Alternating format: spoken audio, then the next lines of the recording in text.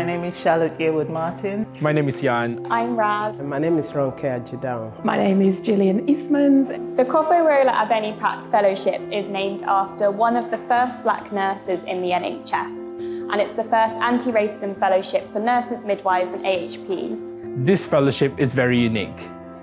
It had given us an opportunity to actually have an impact and make a change. It was set up to address the race inequality that there is with regards to career progression and training and development opportunities within the Trust. We've been using two distinct pathways. So empowerment, where we've been looking at trying to empower nurses, midwives and AHPs from an ethnic minority background, and also allyship, where we've been looking at trying to improve the culture of inclusion. The application and interview workshop was a means by which we felt we need to empower staff, give them a bit more as to the process of application, go through the process of shortlisting, and also going through mock interview. That's actually the aspect that I found really good and useful. We have engaged to all of the internationally recruited nurses and ensured that we actually hear them and try to support them as much as we can so that they can feel supported, so that they can progress in their career.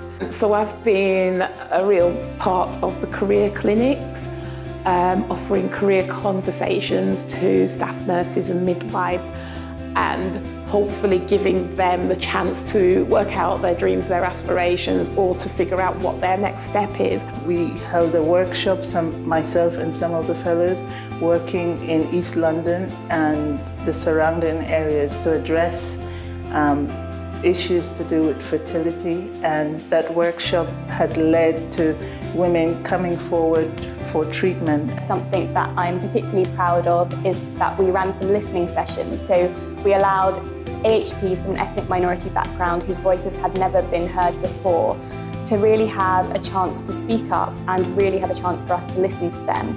And then what we did with that data is we presented it back to the senior leadership team. Without something like this, voices are not heard.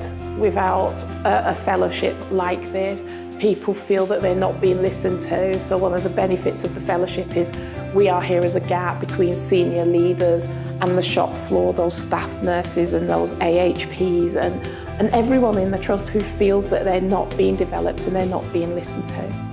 We're advocating for ourselves, advocating for our colleagues and for our patients. So through the fellowship, I've been able to find my voice and been able to be an advocate. This is one thing that I'm very passionate about. That's why I have ensured the sustainability of the project that we are doing, and personally, I will carry on doing what we are doing right now. It makes me feel that I'm actually part of a change. It makes me feel that the world is moving and those wheels are turning, and it makes me feel a real sense of pride to be part of that movement. I'm definitely more confident in terms of and know where I want to be in terms of my career progression. I have been very grateful that I have a coach who's a deputy chief nurse, and I have learned a lot from him. It's allowed me to think more strategically, to understand the organisation in more detail so that I can work better within the organisation. As I'm leaving the fellowship today, I'm going back to my clinical role, but there are skills that I've acquired from here that I will take with me, but there are also lots of things that I think I will miss. I think what has been really lovely about the fellowship is we're all very different personalities, but we've really come together and gelled as a little work family and a little fellowship family. I'll miss the camaraderie of 5 fellows meeting on a Thursday morning. One thing that I'll miss in the fellowship are the people that we work with, the fellows, our managers, our mentors, our coach. I will miss that collaboration of thoughts and minds and hearts. That's something that has really made me the happiest I've been in a career in a long time.